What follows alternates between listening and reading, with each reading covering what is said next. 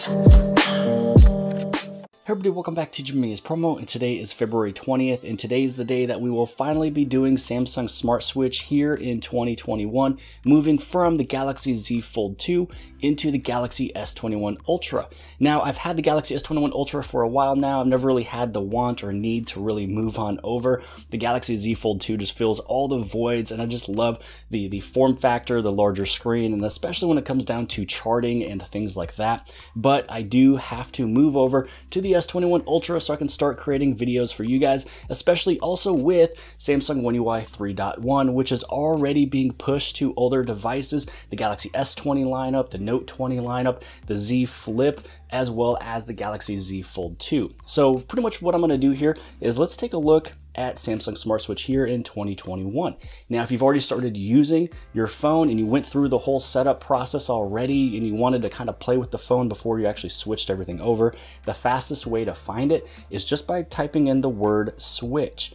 So what it's going to do is it's going to bring up this option here, which is bring data from old device. So I've already searched it over here. We're going to pull it up right over there. It's going to highlight there for just a quick second so you can bring data from old device. Again, just called Samsung Smart Switch. And if you've never really opened Samsung Smart Switch yet, you do have to hit continue. You do want to hit on allow. So then this way it can basically read everything that you would like to move over. Now, this is the older device over here, so we will be sending the data. This one over here will be receiving the data. For the old phone, it is a Galaxy phone, and we're just going to go wireless. Now, you do have the option to do it connected, but wireless is, I think, just as fast, and it's just super simple and easy to use. So let's go through, let's hit on allow. You might even hear a little small noise, and it's just a communication between the two phones. And once it pretty much picks it all up, it's super, super quick. So from here, all we really need to do is choose what we want to move over. So you have the accounts, so like the Google account, the calls and contacts, messages, and also too, with any of these that have the arrow, you just simply tap on the arrow. And if you don't want all of the messages from this phone over here switching over to this one, you can just go with maybe just the last 30 days. Maybe the last 30 days is really what is mostly important. You can also go through all of your applications. And so through the applications, you know, there may be something that might not, you know, push on over, kind of depending on which phone you're switching from. So if there's any of these applications that you do not want on this device right here, simply tap on that. I'm going to keep that one. It's one of those that's kind of fun. So there's a few of these that we really do not need over on this phone over here. Private share is actually really cool. If you guys have not played with private share yet, make sure you guys get that and then also play with it. So I think we're actually pretty good here. We're going to hit on done. So we went through the apps. You can take a look at the settings. You can also move over to your home screen. So in this way, the Samsung free settings that you've already created, your Samsung Dex settings, and then also the widgets, layout, and app layout if apps are also selected, which the apps are selected, so we're good to go. And then when you move on down to your images and videos, you can select if there's any of these that you do want to come over or if you don't want to come over. And I think it's pretty wild that, you know, this phone is sitting right over here, but now I'm actually viewing all the images and as well as all of the videos from this device that's sitting right up over there. So I think that that's pretty wild and pretty cool. And then you also have audio if there's any audio, and then documents and files. So we're going to go through, we're going to hit on transfer. And let's see here, let's go to copy, identify. So I'm going to put my finger on the fingerprint. Now that I put my fingerprint on there, really the only thing I had to do was on this phone, there was another Google account, and all I had to do was just basically sign in on that. So this way that other Google account can transfer everything as well.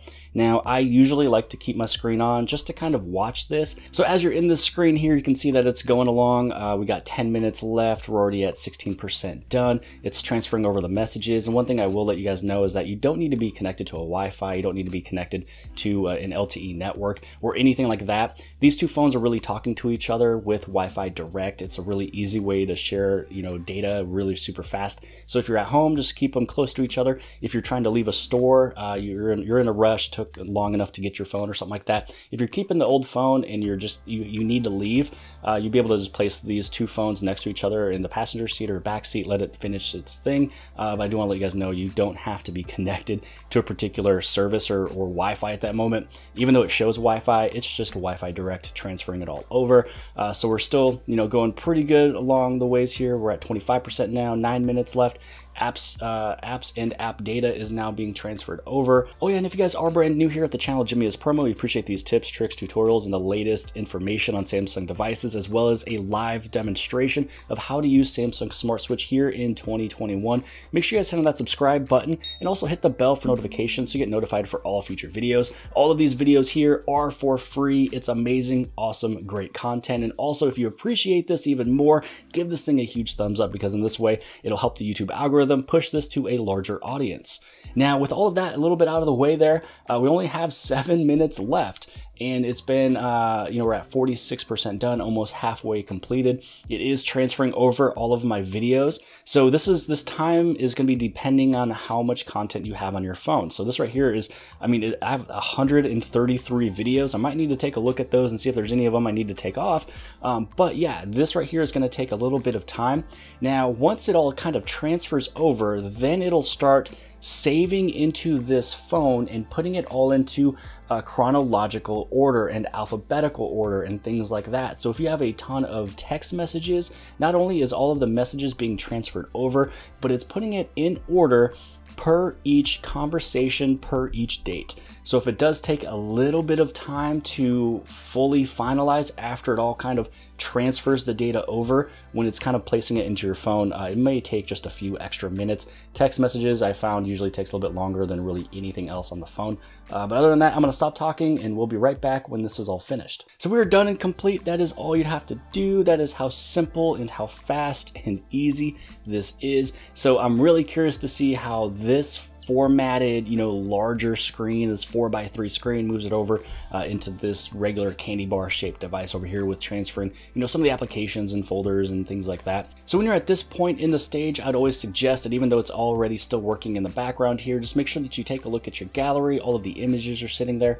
Go inside of your text messaging application, make sure your text messages are still there, and also go inside of your phone, make sure all your contacts are being stored as well too. So just taking a fast peek, here is some of the galleries, some of the pictures that I've had on the older device. Then if we take a look inside of text messaging, it's all gonna be sitting right there. If I go inside of the phone over here, it's gonna show all of the contacts. You can scroll through, just making sure everything is sitting there. But here we go, we're going into this device here. We're going into these type of videos of the Galaxy S21 Ultra. I should have done this a while ago, but honestly, I am so enthused and I still love the Z Fold2. I'm probably still going to keep using this through the day just on Wi-Fi once I move over the SIM card. I don't think there's really anything that's taking me away from the Z Fold2 unless if it's the Z Fold 3.